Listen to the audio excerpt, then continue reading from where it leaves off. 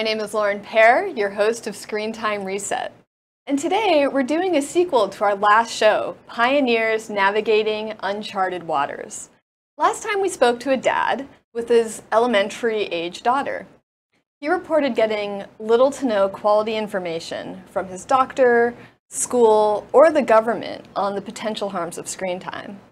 He also noted that while screens are supposed to make parenting easier, in reality, it makes it harder, as it added yet another thing to the list of things parents have to manage and say no to. So today, we're talking to April Hale, a mom with 2 young boys, a parenting blogger, and a former teacher, to get her perspective on raising kids in the digital age. Welcome, April. It's so nice to have you here. Thank you so much for having me. It's good to see you. You too. Could you tell us a little bit about your family, your boys, your background, also your blog, and you have a really cool project that I'd love you to tell our viewers about? Sure. I'm just another mom, another Hawaii mom. I have 2 young boys, Marcel, who is 2.5, and Auguste, who is 4.5 months old. So yeah, I mean, I feel like I'm both in the thick of parenting and very new to it because, like so many parents, I'm just kind of figuring things out as I go along. I have been a teacher both here and abroad, mostly with the high school level. So I've definitely seen screen time as it's played out as an issue with that teenage population, as well as with my own children who are infants. So yes, I do write a mommy blog called April May Mars. It's a reference to my mom's name and my son's name. And I do typical sort of, reflections on parenthood, parenting fails sort of stuff, but I also really enjoy interviewing other people kind of in the parenting space. And one of my favorite side projects is a little group called Baby Love Ambassadors. Mm-hmm. So it's a group of parents of young children who meet regularly at nursing homes across Oahu to interact with the kupuna and just meet other parents and have these moments of intergenerational connection. So I love always that. Looking for more members. So yeah. I would definitely encourage people to check out Baby Love Ambassadors online. I think it's so cool to bring kids with the kupuna, with grandparents and the older generation. It lights up the older generation, and then I imagine when you get a bunch of the kids together, it also gives parents a little relief. Yeah, it's a really sweet experience. I think that those sort of bookend populations have a lot in common of living in the moment and wanting a lot of touch and connection. Yeah. So that warm in the moment connection. So yeah, I've been privileged to have those experiences. And I would also recommend people checking out your blog. April's a really great writer. I read it and I enjoy it. That's very generous of you. It's mostly very sort of sleep deprived ramblings, but thank you. Agree to disagree. But so jumping into it, from what I've observed talking to parents, it seems to me like on the issue of screen time, there really isn't an organized or structured method of getting this information to parents. And so on my last show, I asked the dad, and I'm just curious to get your perspective. Has your pediatrician brought up the potential harmful effects of screens? I've pretty much had the same experience as the father you talked to, in that no, I mean, I just saw my pediatrician yesterday, and I didn't think to ask him about it either, because I think just as a culture, we don't really consider screen time a health issue at this point. It feels like just another sort of parenting decision in the vein of like, how do you potty train your child? How do you sleep train your child? What kind of like toys do they get to play with? It feels like more of one of those, typical parenting issues that everybody deals with, and not so much a health issue. So I should have asked my pediatrician about it. I'd be interested to hear his thoughts, but it doesn't seem like that's assumed to be a part of the conversation. Or certainly a priority. Right. Yeah. And what about, have you seen anything coming out from like the government, the CDC, a Department of Health, any government agency? Not that I can think of. Yeah. And your kids are too young to be in school. right? My older son has been in childcare as soon as he was able. So he's been in preschool actually for the last 5-6 months. Okay. And he was in daycare prior to that, yeah. And so in preschool, have there been any discussion at the preschool, or have they given any information or hosted any talks? No. No. And actually at some point, I think my husband went to pick him up, and the kids were actually, I don't know if they were watching TV, but they were maybe listening to a music program that was like on a screen or something. So we didn't know that, that was even part of the curriculum. And it's not, I don't judge them for it. It's a long school day. They're raising my child for all of those hours. So, they do what they need to do. But it wasn't communicated to us that, that's something that the kids would be doing. Yeah. And just to second that, I guess, I'm not aware of really almost any schools that do it. So it's not like, it feels like your preschool is more the rule than the exception. So it's not to... Right. As far as communicating to parents about, I've yet to hear of a preschool that does give parents a rundown of this issue. If anybody out there is aware of them, please email Screentime Reset and at screentimereset@gmail.com and let me know. I've also had my son just randomly identify characters from TV shows. Like he'll see it on a package or somebody's clothes. And I'm like, I don't know where you heard about that because we don't even have a TV.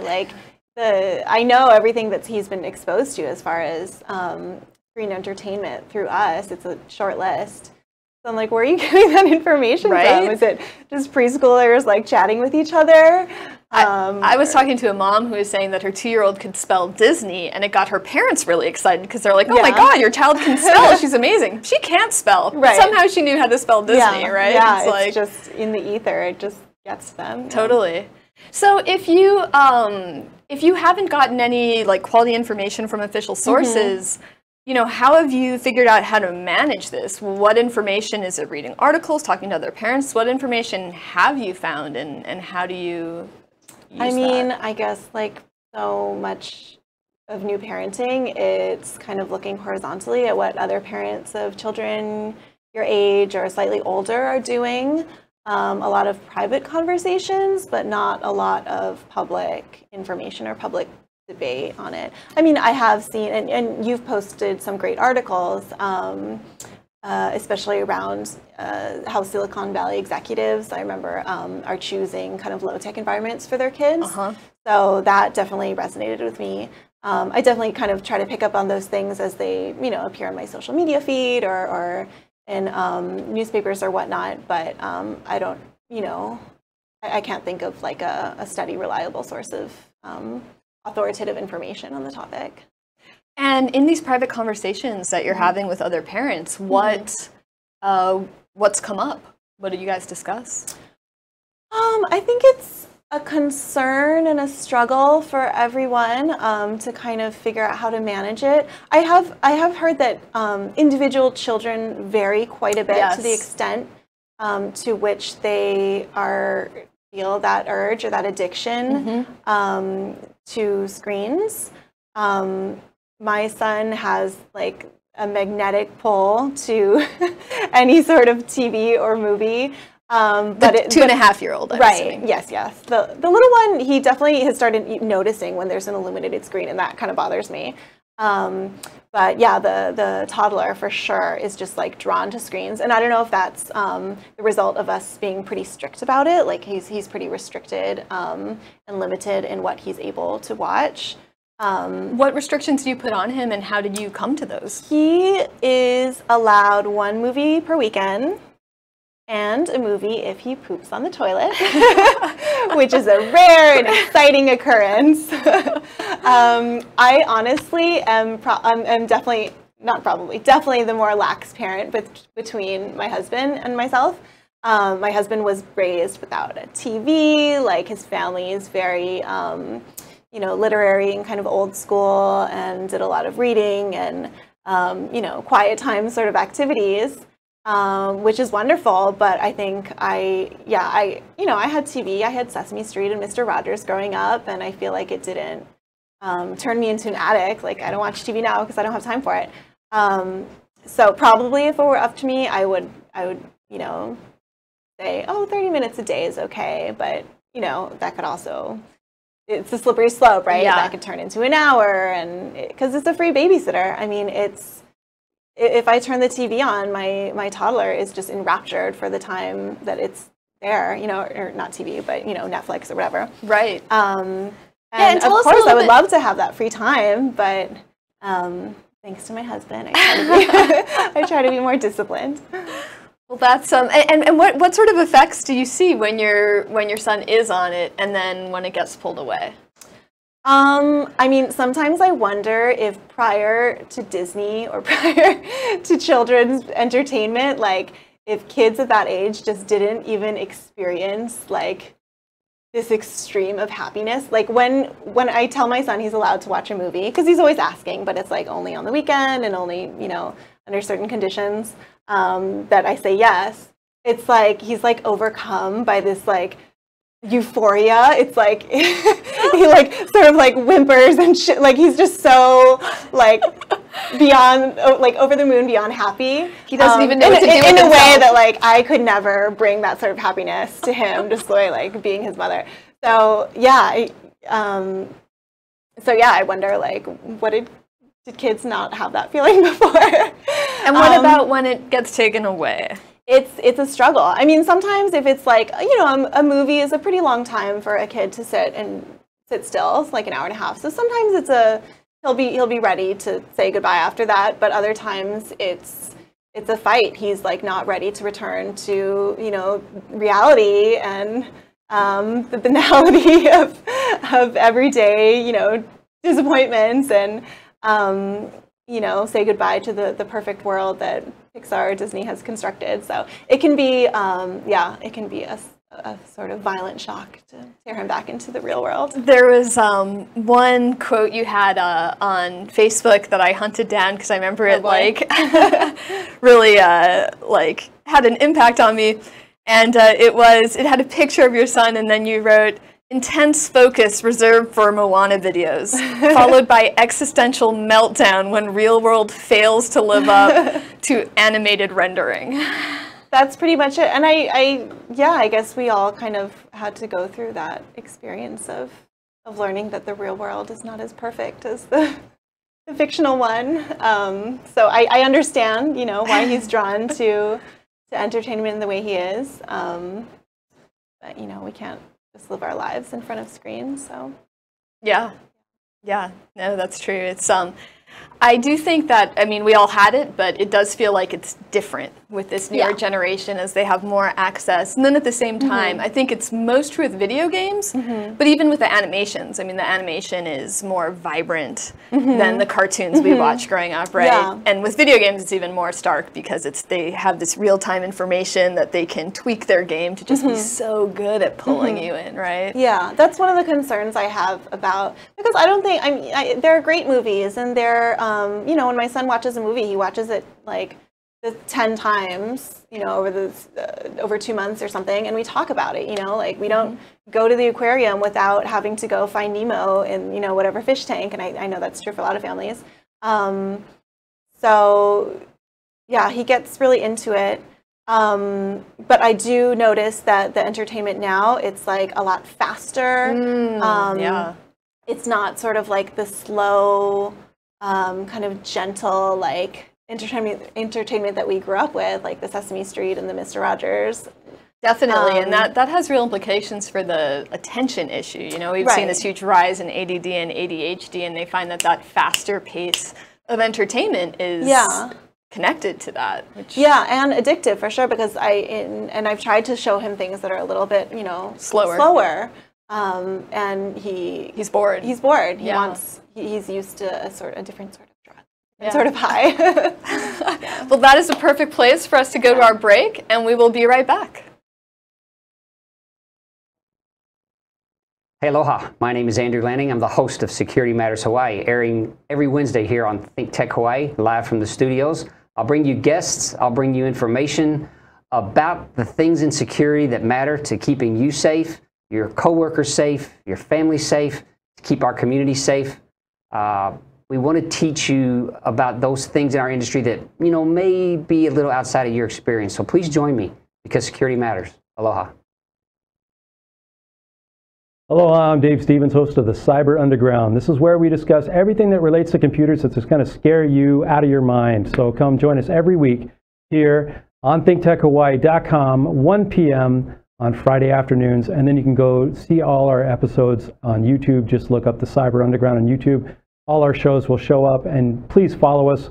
We're always giving you current, relevant information to protect you, keeping you safe. Aloha.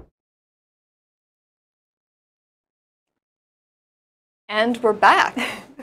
So I'm curious, a lot of parents, not all, but a lot, are hesitant to talk about this issue. And I'm curious why you think that is. And they can be hesitant even to talk about it with each other. You talked about horizontal discussion, but there are a lot of parents that don't have a lot of discussion with other parents. I don't know that that's exactly the experience I've had. I mean, I certainly am interested, so I do bring up the issue with other parents that I know of. I mean, I can only speak from my own experience. I don't, I'm not a representative of the parenting community, but I kind of have a hunch that, parents, we're all, especially parents of young children and people who are new at it, everybody's kind of in the trenches and like figuring all this stuff out as they go along, right? It's like parenting, it's like you're supposed to become an expert in all this stuff for like a month at a time and then move on to a new curriculum. It's this crash course that you get to do once or maybe 2 or 3 times and then you move on with your life. So I kind of have a feeling that parents don't want to judge each other too harshly. Yeah. Because we're all in survival mode, and if I'm out at dinner, which that's not a real possible situation, but if hypothetically I were at a dinner and I saw other parents at a table giving a phone to their kid to play with, like maybe that wouldn't be my choice, but I know that that's just one moment in that family's life and maybe not representative of all their time. So I'm going to withhold judgment because everyone's, doing the best they can, I think, for the most part. Yeah, and that strikes me as a reason, honestly, that it's so important to have a government stepping in or a school or some outside party. Because from what I've talked to, yes, because especially for if parents that are more conscious about it or more restrictive are talking to parents who are less restrictive, I know that can be a really difficult conversation because the other parents feels judged. Yeah. Right, exactly. Yeah. So it's sort of, just to me, evidence that there does have to be an authority that is explaining this to parents versus just assuming that they will take care of it within their own parenting circles. I mean, I think also beyond that, like, adults have very complicated issues or complicated relationships with technology and with screen time too, and are figuring out how to incorporate and balance, find a healthy balance of screen time in their own lives. So it can be overwhelming to be navigating that as an adult. And then also making decisions for your child. And in the midst of all that, the technology is constantly changing. I already feel like, I'm an aging millennial. There's so many like apps and social media things and video games and just technologies that are just like a whole, a foreign world to me. And when I was a high school teacher, my students never neglected to remind me of that, like that I was a different generation. Like I was the starter Facebook generation, and they had moved on many times to other things. So yeah, I mean, it's kind of, akin to an adult who has, let's say, like eating issues, then trying to educate their child about how to live a healthy, balanced lifestyle. Yeah, and that brings me to kind of another question I have, which is, I think very much related to what you're talking about, is it comes up in a number of cases where there's sort of a disconnect, it seems, between feelings and reality when it comes to tech. So one example, I was just reading a book, Wired Child by Richard Fried, and he talks about how most parents will say that they think that technology brings their families closer. Really? But then there's research that actually videotapes families, and like it will show parents coming up on a kid and then sort of like backing up when they realize they're like engulfed in technology. And certainly there's another book called The Big Disconnect by Catherine Steiner-Adair that talks about how so many young kids literally feel neglect because so often when they're trying to bid for their parents' attention, their parents are just looking at their phone. Yeah. And yet, most parents do say that they feel like it brings their families closer. And this reminds me of something that you can maybe speak to too. High school students, they think that they're awesome multitaskers. Like, they can do all these different things and they're killing it. But the research shows that is not true. It's horribly inefficient. It takes them far longer to get through their homework. Do you have any thoughts on how you address these kind of delusions or disconnects between how we feel tech is improving our life in the backdrop of evidence to the contrary? I mean, I am surprised to hear that many families think technology brings them closer. I don't think that's impossible. I think there are situations, you know, watching a movie together and talking about it. There are certain apps that really facilitate sharing, actually. You know, I have this app, Life Cake, where it's like kind of like a family, like baby photos, where you can spam like your family members without annoying your friends, sort of app. And that is, you know, it facilitates connection in a way. But I do think that it's kind of, I don't know if we're being honest with ourselves if we say that tech is bringing our families closer together. So I'm not sure about that point. Maybe I'd have to read a little bit more into that argument. And you were saying also about the misinformation. Oh, like kids believing that they can multitask. Right. Yeah, I mean, I definitely saw that as a teacher that, you know, I would be giving a lesson on, you know, French grammar or whatever, and students might be doing two other things at the same time. And they, you know, of course, it's certainly possible that it was a boring lesson and they were entertaining themselves, but a lot of them did believe that, you know, that they juggle got this. three things. And even in college, I remember having my computer open and like checking my email while listening to the lecture. And it's a very natural human impulse when you get just a little bit bored to like find something that's gonna keep you entertained. As far as how to combat that, I mean, I think data always helps. I think maybe with students who are, you know, middle school or older, you could have them experiment a little bit on themselves. That sounds weird, but you know, you could. I know what you mean. You know, there are tests that demonstrate very clearly that like even having your phone on the table, it distracts you, and it makes you perform poorly on, you know, on a memory test or, you know, something of that nature than if you didn't have that sort of pull on your attention. And the discussion of like the teacher perspective leads me, I remember like I posted on Facebook one time an article that showed that a lot of parents, again, had this more positive view of how technology is affecting their kids, but teachers had a more negative view. And so, because it makes parenting easier and teaching harder. That was what you said, and I thought that was really interesting. So could you talk just a little bit more about that? It was, you know, as a teacher, it's kind of a battle that played out every day, and maybe it's because I wasn't like tough enough on my students, because, you know, you don't want to be the enforcer of rules. Nobody, you know. And you can't constantly yell at them, right? Like I do some substitute teaching now at a variety of private schools on the island, none of which I'll name, but it's certainly an issue I run into. They'll sort of have study hall periods and it's like no playing games on your phone, but a bunch of them are playing games on their phone. So you have to walk around and being the sort of mean person, you can't bust half of the class every 10 minutes, you know, so you just try. And so much of the classroom work that we do now does rely on technology and does ask students to be on Google Drive or making a presentation or a video or you know, editing a piece of writing or whatever. That's another challenge. At some schools, I'm sitting behind the students. It's easier to see the computers. At others, I'm in front, and I have to make loops. And you can tell that they're changing what's on their screen as you're coming. But what are you? You're not going to like dive across and be like, "Gotcha," you know. So so that's an interesting perspective. So like it makes teaching more difficult and parenting easier. So teachers tend to see the negative. I also wonder, I mean, what do you think about teachers are a little bit more emotionally removed from their students, right? If you're a parent giving it to your child, you might want to think it's better versus teachers are a little more maybe dispassionate about, not that they don't care about their kids, but what do you think about that?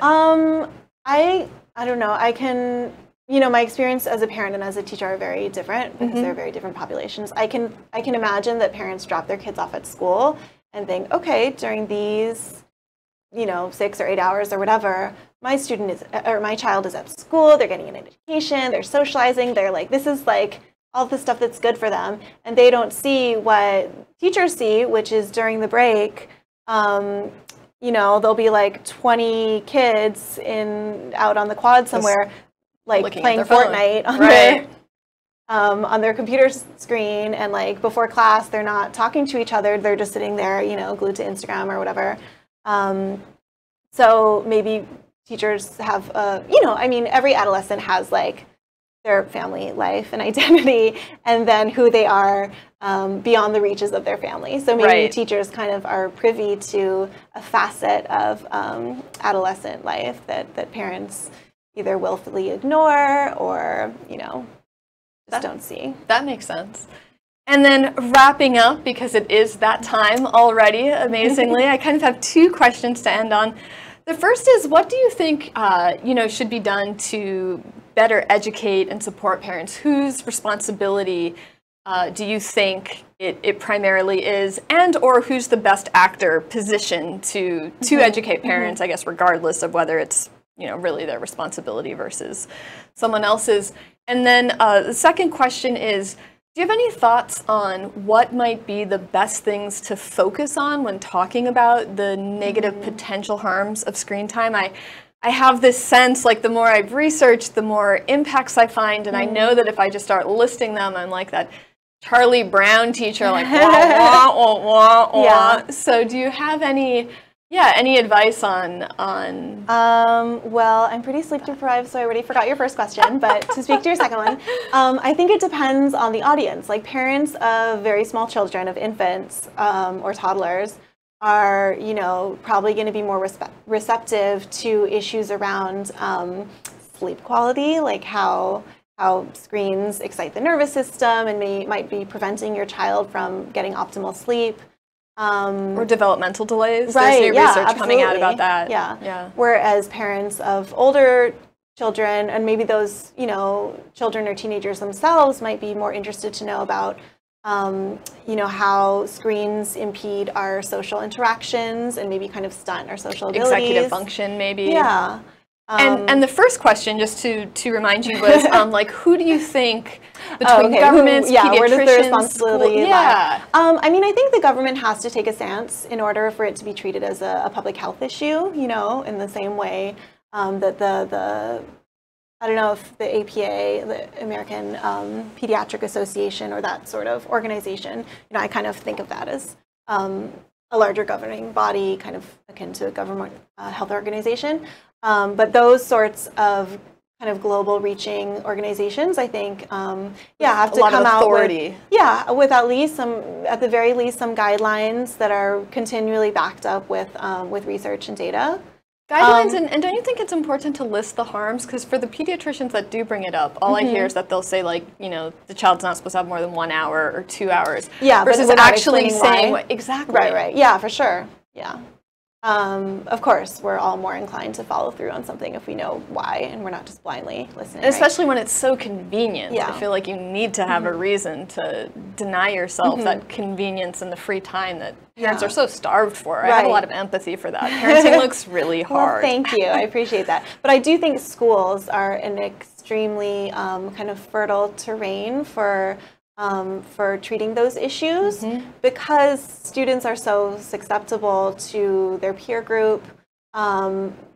Just as parents are looking around at other parents figuring out what to do, children are seeing what their classmates are doing, what they're allowed to do, what kind of phone they're allowed to have, and a lot of their self-expression and their social life now comes through social media and these apps. So getting schools on board and having those be kind of community discussions with parents and families, I think is going to be super important. Great, and that is a perfect place to wrap up. To the audience, if you have any other ideas of how we could get this information out to parents who you think should be in charge of disseminating education and support, please email screentimereset@gmail.com and let us know. Thank you so much, April, again for coming on. I would highly recommend checking out her blog, April May Mars, and also Baby Love Ambassadors. It's a really great project. Thank you for tuning in. Until next time.